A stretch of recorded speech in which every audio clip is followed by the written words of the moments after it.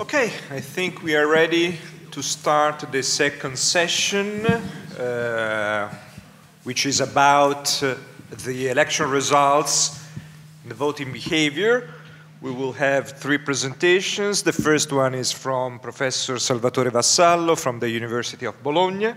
Thank you for inviting me. And I have a very brief and hope clear presentation that can be summarized in 5 sentences that you can read here. I will say that the Rosato law has been a reasonable compromise. There is a debate about this because the winning parties, especially the five-star movements and North and the National League, have just 5 points that you can read here. About the results, but also about the impact of the electoral system that is blamed by the five-star movement and National League leaders especially, because they say that it was purposely designed to prevent them to win big, and they have the opportunity to form a politically cohesive government, single party or single coalition government. My argument is that the Rosato law was a reasonable compromise. There was no room for any other better solution. The electoral result, this is the second point, has a sharp geographical pattern. It's quite clear. There are strong differences in the results among the different areas of the country. And on one side, this hides the electoral system disproportionality. The electoral system could have been much more disproportional and probably fabricate a majority if the electoral result would have been less dishomogeneous, territorially dishomogeneous. On the other hand, these strong differences in the territorial results clearly reveals the main social drivers behind the populist party's success. The last proposition is that with this kind of structure of the party system that has been pictured by the electoral results, with 4 main parties of 3 party groupings that are differently aligned along 2 dimensions, there are different possible paths for the party system change and also for the government coalition. First of all, just brief something about the electoral system. As you probably know, from 1994 to 2008, we had a bipolar party system with 2 party coalition, pre-electoral coalitions, with more or less the same amount of votes, and with the result that in every election, every general elections, there was a clear or enough clear winner. But in all that cases, the winner gets at least 45% of the votes, and just from 5 to 50% of the seats as a sort of majority bonus, with different electoral systems. But from 1994 to 2008, the bonus seats, the amount of seats gained by the winner was not more than 5 or 50% more than the proportional electoral results. On the contrary, in 2013, we had a very strange result with a very short margin. The center-right won a huge, big majority of seats in the House. They got 29.2% of the votes for the chamber against 29.2% of the votes for the center-right, but they got 54% of the seats in the chamber, which is almost 3 times the number of seats the center-right got. But this was not enough to make a clear politically cohesive majority, because in the Senate that was not the case. So there was just one possibility, and actually now with our structure of the electoral voting and a bicameral system, there is just one possible institutional strategy to obtain a clear electoral result in a general parliamentary elections, which means what the center-left tried to do through the constitutional reform and the so-called Italicum electoral system, which means abolish the power of confidence in the Senate, abolish the Senate, or subtract the power of confidence to the Senate, and give a clear majority to the main party with a majority bonus seat at the national level. But as you know, this possible solution was rejected through the constitutional referendum. So after the rejection of the constitutional reform and the constitutional court review of the Italicum, a pure proportional system was enforced. So the status quo, because before the Rosato law reform, was a pure proportional electoral system. At the same time, no party would have voted for a more majoritarian system for many different reasons. The most of it is that a more majoritarian system, a purely plurality system, for instance, would have given all the member of parliaments from Lombardy to the center-right, all the member of parliament of the Sicily to the center-right, in what was expected at the time, all the member of parliaments for Emilia-Romagna to the center-right, the center-left. So it was very, very difficult to imagine that the parliamentary groups could agree on a system completely based on a plurality system. So they try with this new mixed member system, in my view, much less proportional than many things and I can show you why. I probably don't have to explain in detail the nature and characteristics of the electoral system. What is important to say here that we can have an idea on how the electoral system works or can work after having an idea on how the people voted. So, my second point is a sharp geographical pattern of voting. What we see clearly from the aggregate data is that the southern voters massively move toward the five-star movement, while northern voters massively move towards the National League.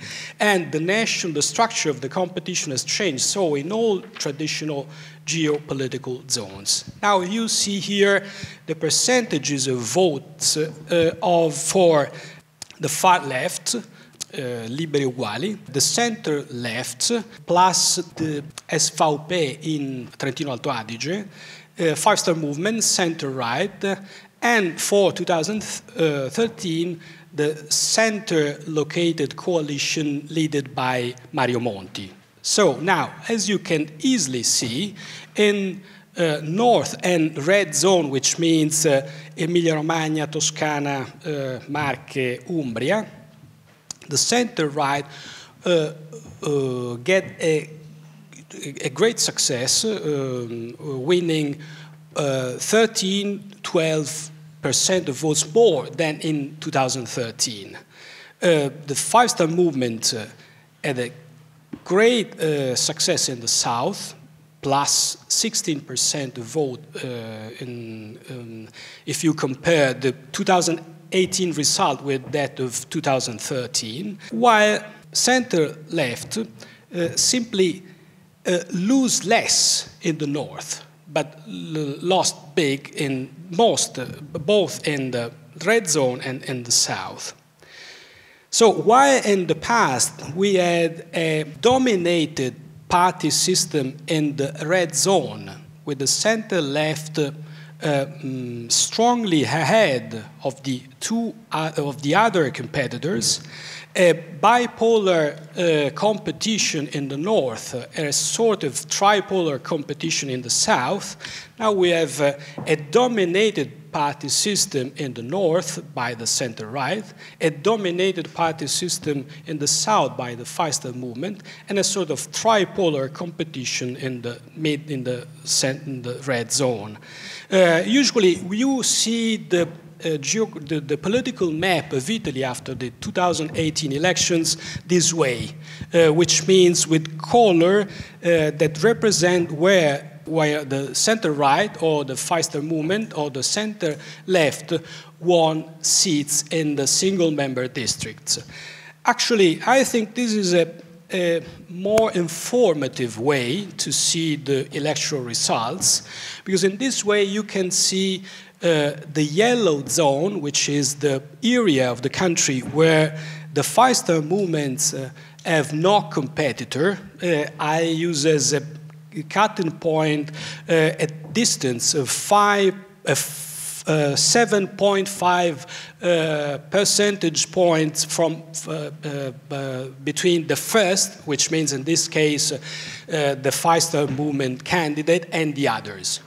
A clearly dominated center-right by the center-right zone in the north, and many other areas in the middle that have a different competition structure.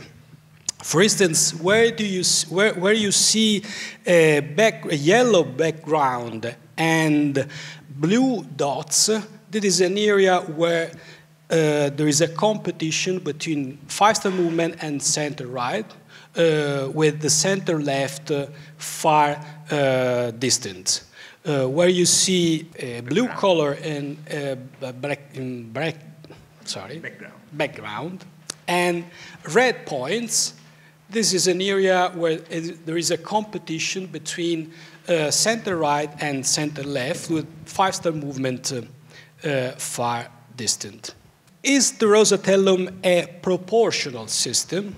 Actually, it didn't manufacture a majority. This is the reason why it is called in question, but only due to the contrasting results in the north and in the south. Both in the south and in the north, the winners were awarded a substantial prize. So if you consider as two different words, the so-called Padania and the two Sicilies kingdom, which means the north and the south, you see that the results are very different. Also, if you measure the index usually used to measure the level of disproportionality in political science, you see that it is quite low in the average of Italy, for 5.0, and for the chamber 5.9 for the Senate. But if you measure the same index distinctively for the south and the north, you see that the winner get a huge bonus and the index is higher. This is important not only because it shows that the potential disproportionality of the electoral system, but also because make quite apparent which are the underlying social drivers of votes in 2018. And in a nutshell, it is a sort of confirmation of a theory, a general theory about the diffusion of populist parties and populists in Europe, because we can see that the north-south divide in Italy in 2018 reflects the impact of the same two social drivers, cultural insecurity and demand for restrictive migration policies in the north, economic insecurity and demand for state income transfer in the south. So I know I have to rush, so if you want we can discuss about this later. There is a way to summarize the literature about the determinants and variants in populism in Europe. We say that there are long long-run trends behind globalization, digital revolution, some recent shocks, refugee crisis and Great Recession, that push the public opinion towards this kind of feelings that there are stronger in the north, socially, in some cases stronger in the north of Europe and in the north of Italy, social insecurity and demand for restrictive immigration policies, other that are stronger in the south of Europe and in the south of Italy, economic insecurity and demand for income transfer and state protection. But in Italy, there is a clear peculiarity. The salience of the argument that already Filippo stressed, the pure anti-establishment and populist claim that make it possible for a party like the Five-Star Movement to get a huge amount of electoral support with a centrist position, with center-located position. There are reasons because this was possible, especially in 2013. There are evidences that the two main issues for the Italian voters were unemployment and immigration. Also, in historical terms, there is a clear tendency between 2012 and 2017 in the growing saliency of the immigration issue and the persistent salience of unemployment issue. And we can also see that there is a clear relationship also to be studied and discussed about how the two issues are related geographically with the electoral result. What is very striking is, for instance, the very strong correlation between the percentage of employed, so the index of employment in the single provinces of Italy and the percentages of vote for the Five-Star movements. This is quite impressive in the social sciences and squad error of 0.8. It is questionable for many reasons, but I think this is a very strong evidence that there are, in this case, two very strong social drivers. I think that we could say in a certain way what is told in the past about the British politics, the famous political science Pulitzer that said class is the base of party politics in Britain, all else is embellishment and details. Usually the Italian politics very complicated. My idea is that in this time, in 2008, the explanation of the election result, it's quite simple. There are two main issues. Most of the else is embellishment and details. The two issues are immigration and income insecurity, and this is what is behind the great success in the north of the National League and in the south of the Five-Star movement. This obviously poses some questions about the future possible coalitions and the development of the party system structure. It is already discussed in previous presentations. I just leave this graph as promise of future discussion if you want. Okay. Thank you.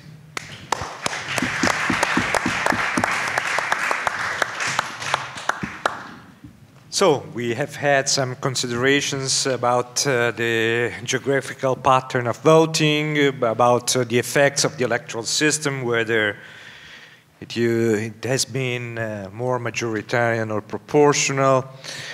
We may open now the floor to the discussion, to the questions and answers. So, if some of you have questions.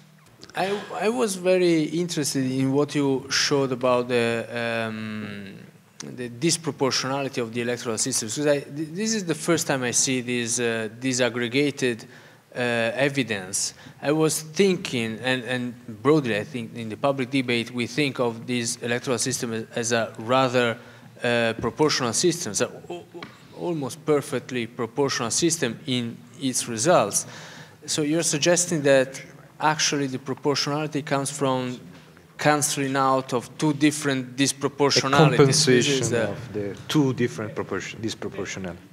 I've just applied distinctively the Rosato law to the southern and northern results, and as you can see, with the same electoral system, in the south, the Five-Star Movement has a more than 50% bonus, which means a bonus larger than the average bonus we have seen in the past nationally. Okay, and this is the same, exactly the same in the north in favor of the center-right coalition.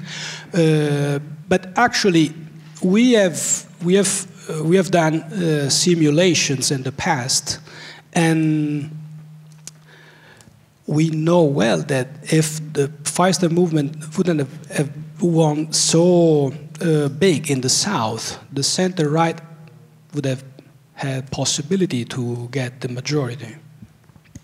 I have only one question concerning your first point. I did not understand why the PD supported the idea of writing an electoral law. The Constitutional Court had to leave alive an electoral law. The so-called normativa di risulta is an obligation in constitutional law. You cannot abolish the electoral system. It was an awful normativa di risulta, but was legal, even more than legal, constitutional. Why to touch it? Because now it would have been completely evident, first, that the court did something crazy. Second, that it was urgent immediately to write a new electoral law.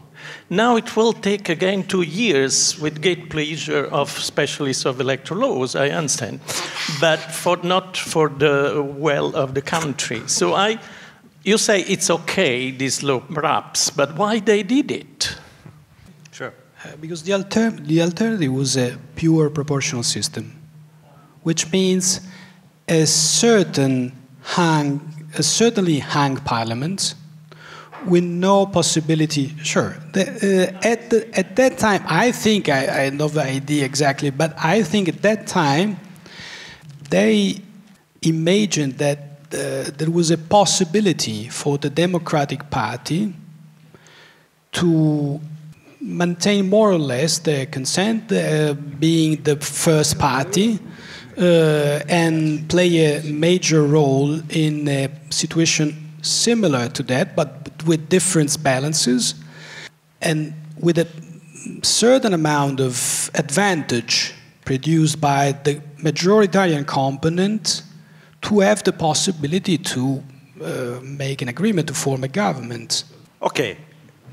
We can move to the next presentation by Paolo Bellucci, professor from the University of Siena. The title of his presentation is Rival Models of Voting Choice. Mine would be less beautiful. Salvatore's last point was that the Italian elections were waged and won on two issues: economic insecurity and cultural insecurity. And what I will try to show is that this explanation is a sound one, and which could be supplemented by others. Now, just a few background. Those who, like myself, who do research on voting behavior, we always try to make some distinction among how voters reason, how voters vote the way they do. And in the literature, there are three main models. One is the most established one, the socio-psychological model, according to which People vote their social belonging. So parties are diverse in terms of representing social classes or religious beliefs of territorial units. So people vote their social identity. And another model, which is the one pursued by Lorenzo, is the issue voting model, which is basically a this model sees voters as rational actors who try to maximize their interest, and they do it by picking a party which is closest to their ideology, interest, whatever. But in this model, the voter is a rational actor. And then more recently, a new model, a new perspective, a new paradigm developed, which is the reasoning voter model, in which voters are not actually rational actors. We all have little information, so we try to balance our previous, let's say, predisposition, ideology, and with the more simple events which take place during the electoral campaign. Now, the social psychological model is fading basically for two reasons: the transformation of society, the economic, the social, the stratification of society on one hand, and on the other hand is the changing nature of parties. The outcome of these dual processes is that voters have now weaker ties to parties. Partisanship, party identification is a weaker determinant of voting behavior. And these, according to some scholars, explain why we have so much volatility in elections across time. There is this other model which is being pursued more and more by scholars, and is the one which I try to describe this morning to you, applying to the Italian case in 2018. So basically, people look at some cues, they look for some cues, and they found cues and reasons for voting by looking at what the government has done, what my preferences are, whether I'm satisfied or not with the outgoing incumbent government, whether some leaders, some parties exhibit some competence. They are clever. They have the capacity. And then, as the last line, the leadership evaluation, we seem to be living in a time of increasing personalization of politics. So the image of the leader has become more and more important. But before getting to the Italian results, we must try, we have to face it, to frame it within the pan-European context, that what we have seen after the Great Recession is that the challenging parties, populist parties as we call it, they have had great success in most European countries. And the basic explanation provided for their success has to do with this idea that Creasy put forward years ago, that globalization has created losers and winners. And these losers and winners can be both in terms of economic interests and also in terms of cultural identity. And together with this globalization perspective, the nature, the perception of the EU, of the supranational European Union, has changed. And while in the past EU was seen as a way to regulate globalization, now has been perceived, and political entrepreneurs have put forward the image of Europe as the main source, the cause of globalization. So Europe is perceived, has been perceived in many quarters mainly as negative. What is behind then the findings that the results that Salvatore has shown us earlier? There are some hypotheses. There is, first of all, there could be an economic voting. People are satisfied with their the economic situation, are satisfied with the way the incumbent government performed, so they vote against the government parties. Then there is the issue that Salvatore raised, the cultural and economic insecurity. But also there is the issue that Tronconi talked about, referring to the five-star movement, which is the anti-partitism, the attitude, anti-establishment attitude, which is very strong. Then there is the reaction to globalization and to the EU. And then there is the importance of leadership. What the data these are initial findings that I will show you now, come from the Italian National Election Study rolling cross-section, and I'm showing you only the data coming from the pre-election study, even though I'm quite confident that the results with the post-election study would be basically replicated. Now, first of all, voting intention during the campaign. A rolling cross-section is a survey which takes place every day by interviewing a small sample, 200 people, 200 voters every day throughout the electoral campaign. So we have a huge amount, 8,000 people being interviewed. What we see here is the evolution of campaign, of the voting intention during the campaign. Okay, this yellow line is not very visible, but this it shows how over the campaign support for the five-star movement increased. By contrary, the support for the PD remained stable, and over time, the Northern League, La Lega, got better while Forza Italia worsened.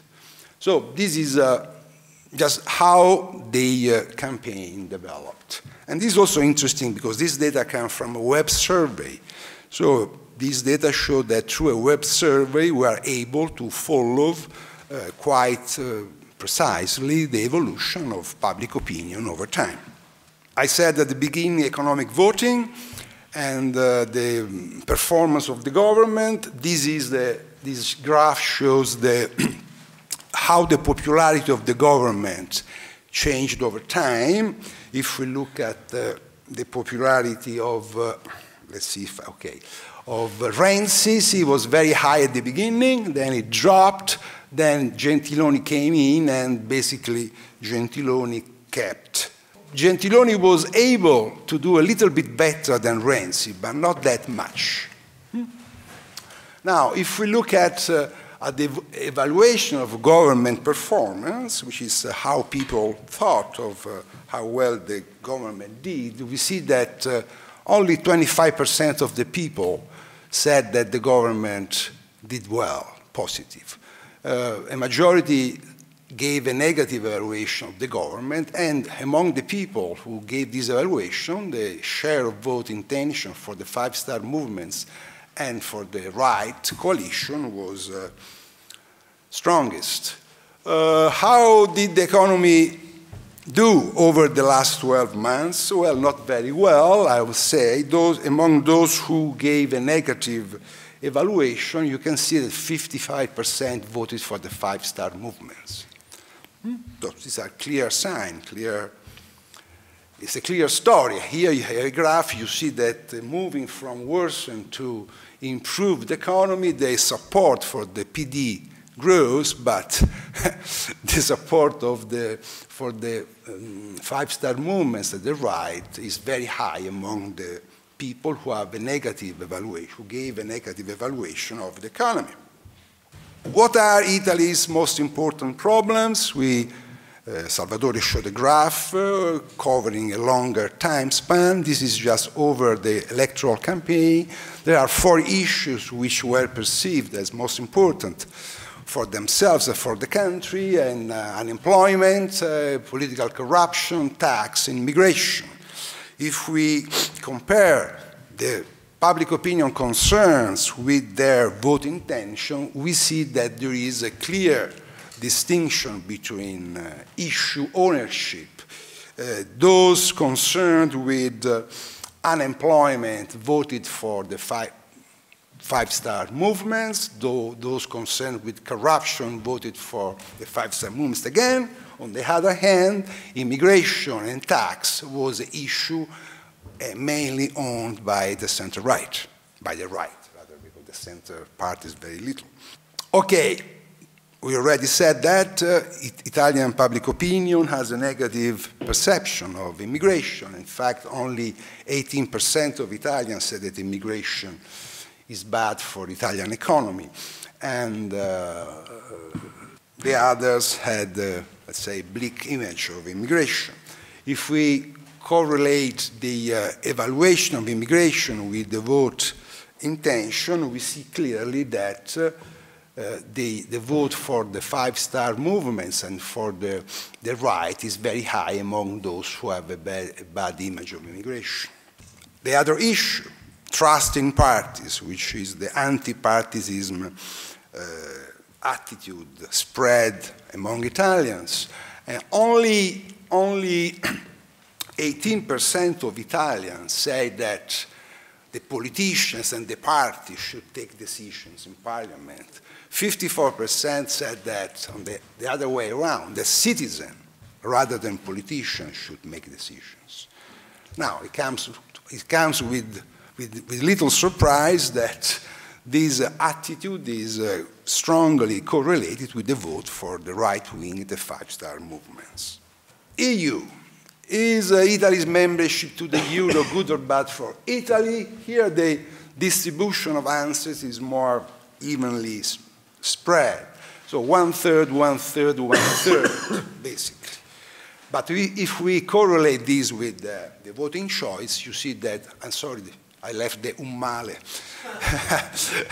And those who say that being in euro is good, 50% of those vote for the Partito Democratico, but those who have a negative evaluation, image, perception, judgment of the euro voted for the opposition, let's say. A last point before moving to the more elaborated model. These are the ratings of the political leaders, which is the people's evaluation of each leader on a scale 0 to 10. One thing is that each party's partisan give a higher rate to the leader of that party, of course. But then look at, say, Matteo Renzi and Paolo Gentiloni. No, Paolo Gentiloni has even a higher rating than the former, Matteo Renzi. So, what happens if we try to put together of these different pieces of information into a larger model? And this is a model based on only of the variables which I've shown, which means that I don't take into account the social stratification of the voters, their party identification, so all these factors are not controlled for. But what happens if you just try to estimate a voting choice based on the government evaluation, the issues, trust in parties, leadership evaluation? This is the first outcome. This is a regression, a multiple regression. What we see here is how important each factor, each variable was for voting for a given party or coalition. You see, we can see that the economic voting perspective has a strong impact for all three parties. Now, what it means that it's very strong for the PD, but it's also very strong for the five-star movements, less strong for the right. If you look at trust in parties, this is the factor which is most important to explain a vote for the five-star movements. If we look at the euro, both five-star movements and the right, for these parties, for both of them, is important, but not that important. While for immigration, if you look at the issue of immigration, this explains very well the vote for the right wing. What happens if we then plug in the leadership variable, which is the voters' evaluation of the leaders? See, as you can see for the higher bar, the leadership becomes the most important variable explaining the vote, which means that trumps all the other variables' effect. What, fortunately, which does not change is that the direction of the other variables still are the same, but their explanatory power is weakened. So to recap, if you look at the economic voting perspective, this is good. This is true for all parties. So a negative evaluation of the outgoing government, and this was the modal evaluation, most of people gave a negative evaluation, pushes for a vote, pushes a vote for the opposition. Trust in parties, which is blaming the parties, all these populist, let's say, claim, is important only to discriminate better between a vote for the established party in government and the anti-established party, the five-star movements. While immigration is important for the right-wing coalition, but the issue of immigration, net of the influence of the confounding influence of other variables, is not important for the five-star movement. If we want to explain the five-star movement vote, and if we focus only on immigration, we get the wrong image. The EU, the perception of the EU has a strong impact on all parties. And then there is this issue of leadership. So it appears, basically, at least based on this preliminary data analysis, that the image of the leader has played an important role. And the fact that, as a final comment, the fact that Renzi evaluation was weaker than the other leaders, and it was weaker than Gentiloni's, who could have been the alternative leader, explains also part of the story. I will stop here. Thank you.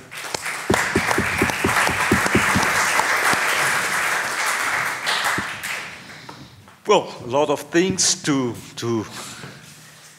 be made comment on, and so if there are questions. Yeah, a classical and obvious question, which Paolo might be familiar with this, which is about what you would expect to get if you would have party identification as control.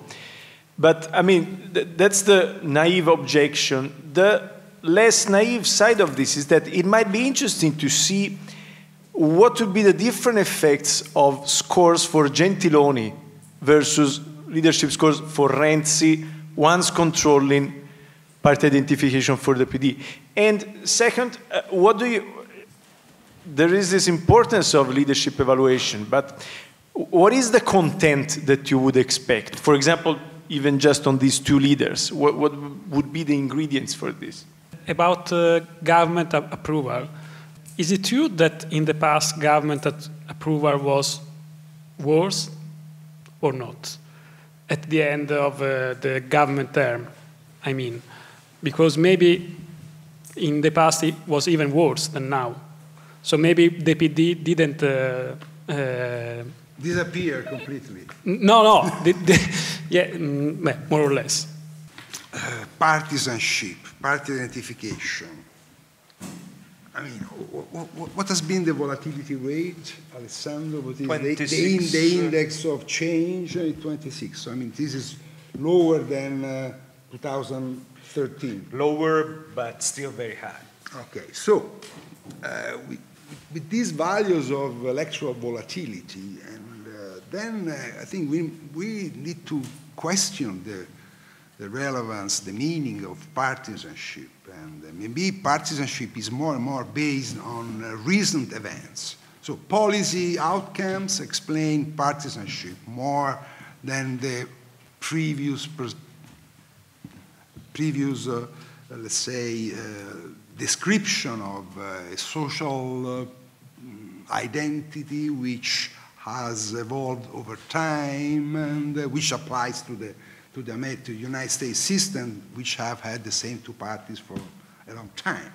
With new parties, this level of volatility, which is a sign of the weakness of the partisanship. But there are also in the literature, and there are scholars who elaborate a different perspective on partisanship. So partisanship is just more the current reflection of an evaluation of the current policies, policy making of the parties. So it's not any longer an unmoved mover, but something which moves a lot.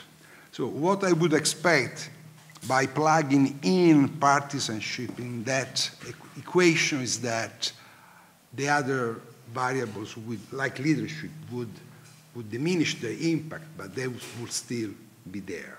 This is my... Now, if we make a counterfactual experiment, if we plug in the equation for explain the vote for the PD, the Gentiloni rather than Renzi's rating, well, this is interesting suggestion which can be pursued, but I don't have an answer now. Yes. In the past, in the past 20 years, every single outgoing government had a popularity of less than 30%, while this government had 40%. Based on this little fact, I made a forecast, which was unfortunately also published in a newspaper, and my forecast... The most important newspaper, let's say so. And my forecast was that the party, the PD, would get around 28, 30%. So I just I made a mistake with the party, but so I'm still trying to write a post-mortem explaining why my forecast did not do well. Yeah, I mean, economic forecasts are based on the same perspective. And what they do in order to account for something which goes wrong, they make a dummy. So if I would put a dummy for the European Parliament election when PD got 40%, maybe my estimate would have been closer to the actual outcome. But you're right. So this is something which needs an explanation. Okay, thank you again, Paolo. Our last presentation, our speaker is Luca Verzichelli, Professor of Political Science from the University of Siena. He will be talking about the new parliamentary class, so those who have been elected in the last election, how different or similar to the past parliamentary class they are. Okay, thank you, Alessandra. I want to thank NYU, Ellen Toscano, and the colleagues who organized this very nice event and very interesting event. I'm a bit in trouble now because different from all the friends who presented before, who present real papers, structured papers, or in any case, interpretive argument, I will basically present a few questions and a very impressionistic first discussion with no real data. I don't have excuse. The only little one could be the fact that we don't have pre-electoral things about elected elites, but we are really late in collecting that. And this is the reason I put only my name, because I want to take the responsibility. But there's a nice group, the band, who's composed by Filippo, Nicola Martocchia, and Bruno Marino. We count to have, it's kind of difficult to collect data, especially when we have a huge number of, newcomers, and that's, this is the only reason we are a bit late. Anyway, our question, I prefer to start with very different from the title, which is maybe more ambitious. to start from descriptive questions, and we actually have a longer list. It's interesting to look at this, this parliament, because it will be maybe a parliament with a very short life. We don't know. Sometimes we argue that this is the case, but at the same time, and the presentations I heard this morning demonstrate we don't have so many alternatives, both in terms of electoral rules. I don't see new and let's say promising ideas about changing in a very different way. We don't have alternatives in terms of leadership, and we don't have, at the moment, and we don't have alternative in terms of party system format. And what we saw with the Salvatore's presentation confirmed that. So maybe we should try to understand that this question should last for a while. They're not only, let's say, the reason of political conjuncture, let's say. And so I want to present this, although they're really, really basic. This is a turning point in terms of selection of ruling class. There's a shift to more centralized and personalized. We talk about leadership so long before and even after the election. What are the effects of the new electoral system? This is something related to what Salvatore said. And what the main elements of innovation in terms of political socialization. We actually, especially because of the five-star movement, we address a number of issues about the new capabilities of this new bunch of people in parliament, and actually this is very much related with some aspect, including this anti-elitist approach. So we still have questions which are basically there from years, from 5 years, if we connect this to the five-star movement, but even from 25 years if we connect to leadership role and populism. Now, first, hints. Recruitment procedure, in my view, created very similar hierarchical effects. That means the leaders count. Nevertheless, the different approaches from the different leaders and parties. We had the no primary choice or the consultation with different souls of the party. This can be applied to the PD in the last part of the last legislative term, and even to Liberi Uguali. We had the coalition national coordination in the center-right, which reminds very much what happened under the Mattarellum in the old days, with this strong national centralized arena for leaders. We had, we know, the online process, but strongly controlled and basically used by very thin elite in a way, the elite of the meetup. In the five-star. Basically, all these different, let's say, approach, they created room for leadership control.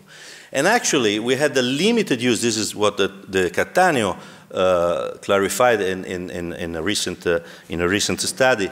The limited use of multi-candidate, which used to be a classic during the Mattarello, a classic tool to centralize, only for top leadership and a few, I call them locomotive candidates, the new candidates used in different, especially from the Northern League in the South, where there were not natural candidates for this new kind of offer from the party. And then we have a few newcomers from the civil society selected by the leaders, around the leaders, friends of the leader, supposed to be. The results are, as you know, a new political elites. I told you, very large number of newcomers, and all the media, they were stressed this. I'm not fully in agree with that, because I don't consider this a totally new thing. I know there are 56% of newcomers. I know that this is somehow sign of what we should call critical elections or revolutionary elections, if you want, but at the same time it's pretty much a mechanic result of the multiplication of seats for two new parties, basically, like Northern League and above all five-star. And if you go to see, and if you want to look to the quality of these people, you could have the impression sometimes you have a new bottles but old wine. We have a relevant number of beginners who had been already candidates, especially in the Notre League and Forza Italia. We had a higher rate of re-election, 72% in the case of five-star movement. We have a fully elite-dominated process of parliamentary recruitment. The Leo, the Libero Uguale case is a classic example of an elite maneuver. They basically put very new and sometimes very promising names in the single-member constituency where they had no choice to be elected, and they kept all the positions in the top list for D'Alema, basically. We had a high percentage of interval elected, especially in Forza Italia. But even the fact that even the five-star movement, they got for the first time an interval elected, the guy from the Consumer Association, elected in the first anti-establishment party, as Salvatore correctly called, that is the Italia dei Valori, demonstrate that there is now an elite, somehow professional elites of anti-elitists. And use of multi-candidatures to protect incumbents. I told you that there was a very limited use, but this limited use was very, very clearly oriented to protect somehow. And particularly, I mention again Massimo D'Alema, but he was not the only one, of course. Now, let's try to have a qualitative description, given that I don't have full data. Mayors and local political activism as the main elements of continuity for the Lega Nord. So we had very consistent and I would say traditional now after 25 years, a pattern of recruitment of the Lega Nord. Territory, mayors, people, even 25-old people, but with a background from the local territories. But at the same time, in the South, this was impossible because there was no political class in the South.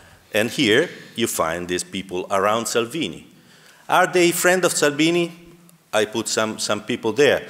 I don't know to what extent they could be friends of Salvini for how many years, let's say from now. Giulia Bongiorno was already in parliament. I don't want to go to the details. You have somebody from the civil society, some good names from the civil society. You have the No Euro people.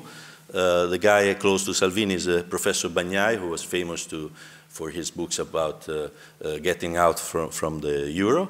And also we have a little quota for the old people, you know, people who are not very supportive, as this picture clearly showed. Oh, we have only Umberto Bossi, someone said. I mean, we have only Umberto Bossi, but we have some people close to Bobo Maroni.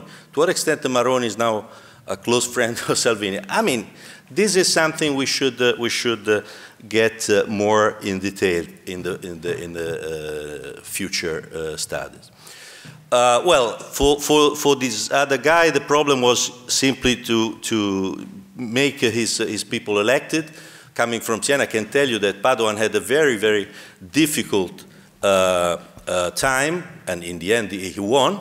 But he won in a constituency where center-left people used to win with 25% of advantage. So the problem of Renzi was what we saw in the presentations before. I don't want to get back to this, uncertainty. Nevertheless, we had a relevant turnover, and this was basically the effect of the Renzi leadership because there was no more Bersaniani, for an obvious reason. There was no more Bersaniani within the PD. But in the end, I don't know what is the impact of the leader, because we had a very, very difficult process. You will remember the famous night of the candidate selection and so on and so on. We have many young newcomers. I don't know to what extent they could be associated to a leadership, and in any case, to what leadership, because we are in the middle of this transition. We still have to know about that. For sure, we have a very high cost of coalition paid by the Partito Democratico. First of all, they had to extend the quota of candidature for those guys from the coalition. The stereotype of these lucky winners was Mr. Casini, who was a candidate in Bologna, as you know. But we had other people elected. I counted something like 13 party leaders. I would mention Nencini, Bonino, of course, and others, elected and more or less now navigating in the mixed group because they were part of the coalition somehow, but they are basically the leaders with no soldiers in parliament. So we really look like 96 Prodi in terms of composition of the parliament. Another mixed situation is for the Movimento 5 Stelle. I was really happy to see from the presentation that you are using these terms like ambiguity, or somehow even the Lorenzo presentation, this kind of double use, valence versus position. I'm less sure than you that it's all valence. I wouldn't define 5-star like this, but I see this kind of ambiguity. And first of all, they had to invent some kind of national political class, and so they couldn't go for pure randomly selected people. And here we have the famous Di Maio's team, a bunch of economists supposed to be very famous, well, some of them are, and I remember this poster saying that our age factor is higher than Padoan. This was the big argument. I don't know how many voters they know the age factor thing. Anyway, they won, so they're right. These guys are basically representing different words. I know the biographies of these people. I don't want to bore you with that, but they are completely different. One is from far right, from far left. One other is very close to the right, monetarist economist, and the third one is, I don't know. So you can have Alesina, Bagnai, and I don't know what kind of post-Marxist economist in parliament. I don't know. That's There's also a PhD from Siena. Yeah, I didn't want to say because our farmers. No, I didn't want to say because I already wrote to him because maybe there's a place as genuine minister for me or Paolo. Then we have an incumbent rate which is higher, as I told you. But these people, they change look, not only in terms of, as we saw, I mean, they change look physically. I mean, in many cases. Di Maio was the first. Di Maio is the presidential look now. Well, he always, because he was the vice president of the lower chamber. But they change approach. We still remember Paola Taverna's approach, but this was all clips from the First Republic of Movimento 5 Stelle. Now they are changing this. So the old names they were trying to change a bit, and of course Di Maio's are the first evidence. And then we have a change in descriptive representation of the five-star movement. This because some of them were recruited in different ways, and this was enough to change. We have a lot of graduated people, different from 5 years ago. We had a lot of PhD holders. We had a lot of intellectual media people, you know about Carelli and other people much more famous and established than the original bunch of candidates. And we have civil servants. Movimento 5 Stelle used to be a private sector bunch of representatives. Now we have a more balance in this respect. I try to close. The decline of Forza Italia leaves room to Fratelli d'Italia. I didn't speak about this party, but I'd like to address a bit. And another link to propose a number of candidates from illiberal and far-right movements. Maybe you will tell you it's my obsession, but I completed the data set only for the Senate. I can tell you that we have, if you consider Fratelli d'Italia, which is a party splitting from Forza Italia because they wanted to maintain the far-right tradition, right? Then we have a bunch of post-fascist, as you want to call them, post-MSI people in North Italia. We have Gasparri still in Forza Italia, but he's the same. And if I count at the Senate, we have more than 10%. I just want to remind you that the highest degree of seat representation of MSI in the First Republic was 8.3. And if you add to that we have 35% of people who clearly say that we don't care about fascist versus anti-fascist, I have to argue. I don't know about the Euroscepticism. I agree with Lorenzo and with Filippo. But I can tell you that we have roughly the majority of the Italian MPs now who simply don't care about the origin of our constitution, the roots of our constitution. And I'm not just referring to neo-fascist, let's say, instances, but I refer to Europe because we have to see what they are going to say, and I refer to other articles of the first part of our Constitution. So this is a concern to me. We have a personalization, but personalization risks to be a temporary effect on the political elite, because different from the past, 45 years of Andreotti, 25 years of Berlusconi, we risk to burn, for the reason I told you, a number of leaders in a short time.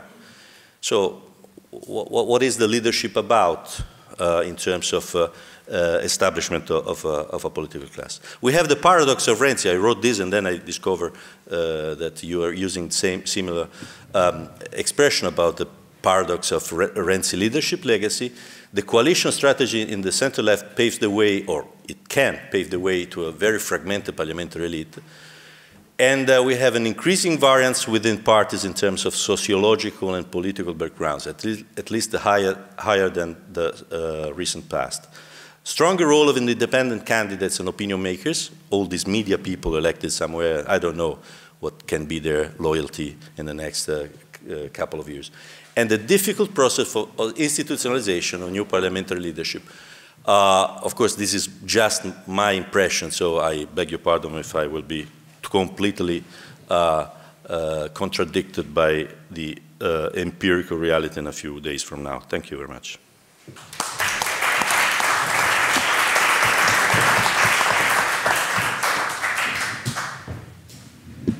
Roberto. I'd like to know something about women in parliament. Women in parliament. Well, I thank you because I forgot about that. You know, very. No, that's a good point, because I cannot tell you that this is not a change. This is a change, and we have an increasing rate. Two little things anyway. First, this is again some kind of mechanical effect, because five-star movement, they have a sort of automatic promotion given this randomization of the selection. So this is very much linked to the parliamentary group of Movimento 5 Stelle. And the second is center-right. For the very first time, the center-right, they discover the issue of female representation since the very beginning of the Second Republic. So this is the only thing we have to consider. So it's more balanced. It's more balanced. The percentage of women today in the House, the percentage of women today in the House and the Senate is higher than 2013. Yes. So the trend is still going up. Yes. So it's a record high. It's a record high. Yeah. It's record high.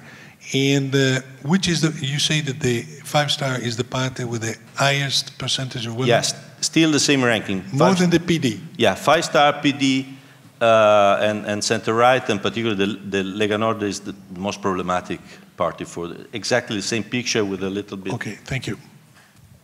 Thanks very much.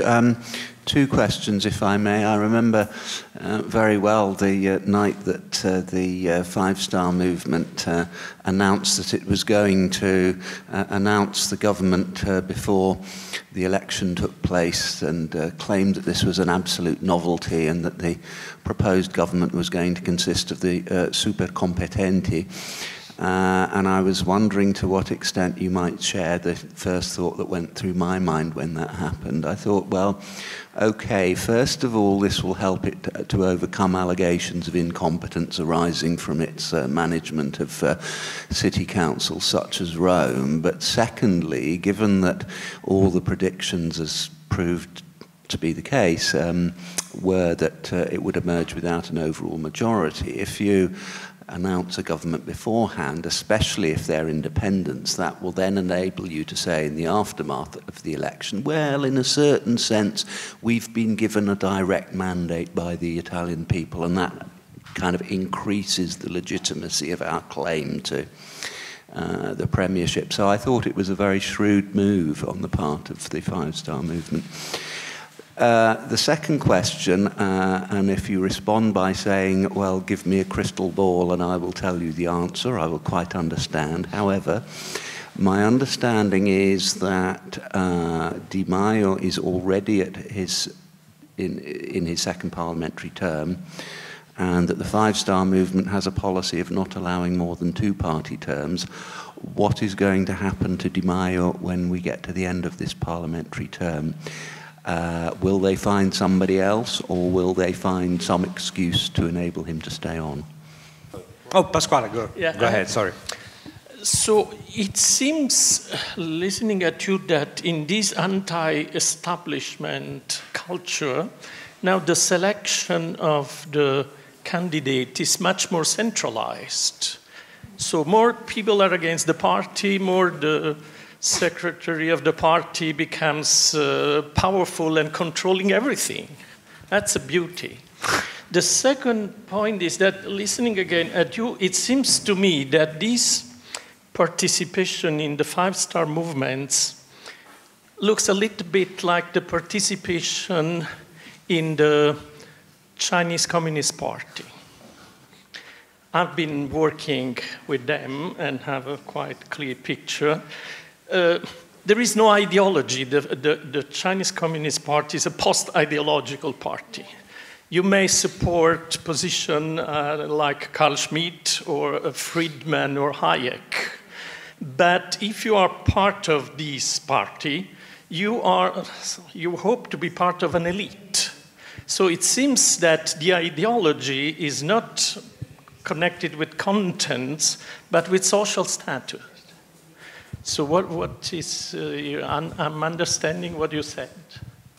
Luca, please. Well, I start from this. I have exactly this impression, so I don't have anything to add. The only thing is that, let's say, different from the Communist Party in China, Movimento 5 Stelle is not representing, let's say, history of political theory. So in a way, they should change their mind. And this is connected with what the first question or comment by Jim.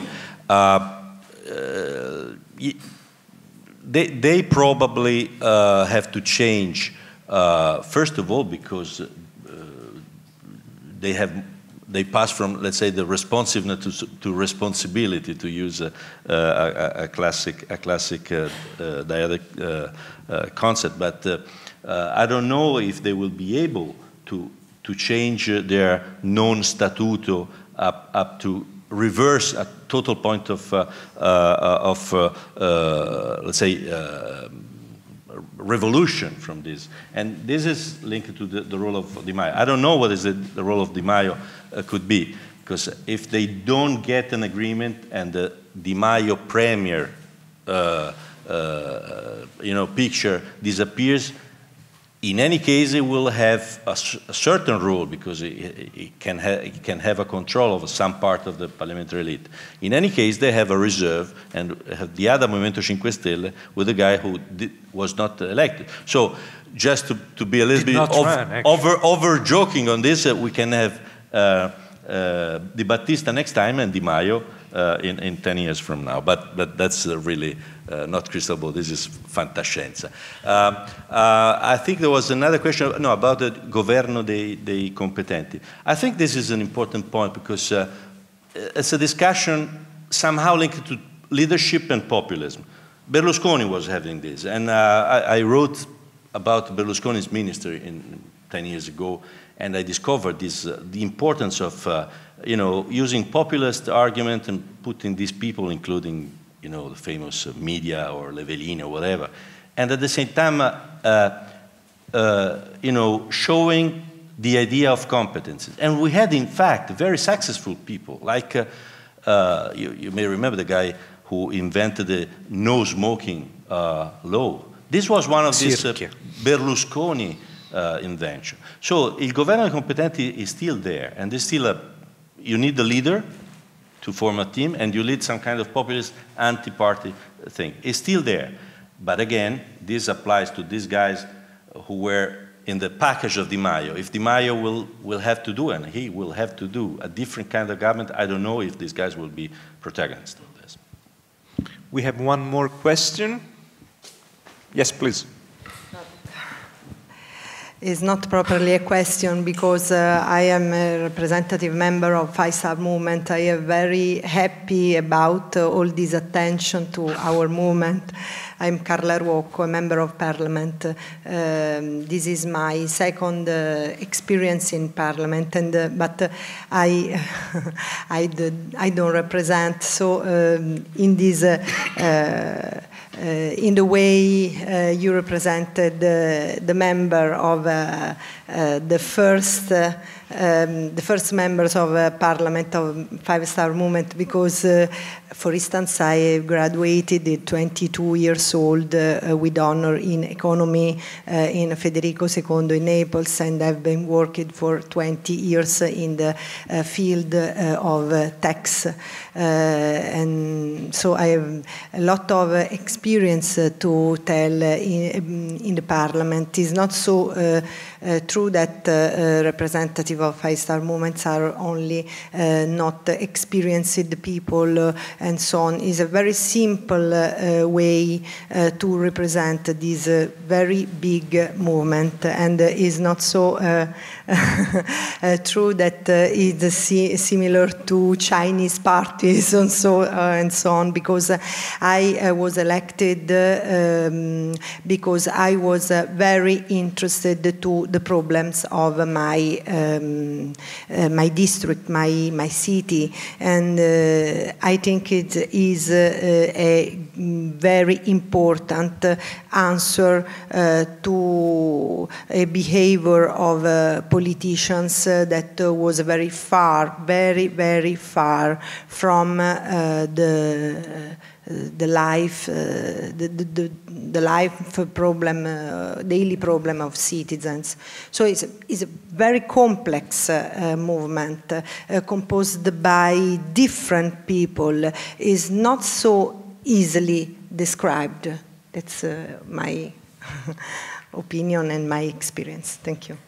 Thank you. Thank you a lot. Luca, just to say that I just report the statistics, and mainly official statistics. But of course, I'm not saying that there is no competences. I'm saying that this is a random kind of thing where we find a majority of people who the lower level of classic characteristics of the political class, including education. Although this is not supposed to be necessary decisive element for the other thing is just I want to link to the problem of competences. The Movimento 5 Stelle had a very low level of lawyers, which is another classic aspect of political class, and also lawyers are growing. That's good. That's good. Yeah. Okay. Thank you very much. Thank you very much.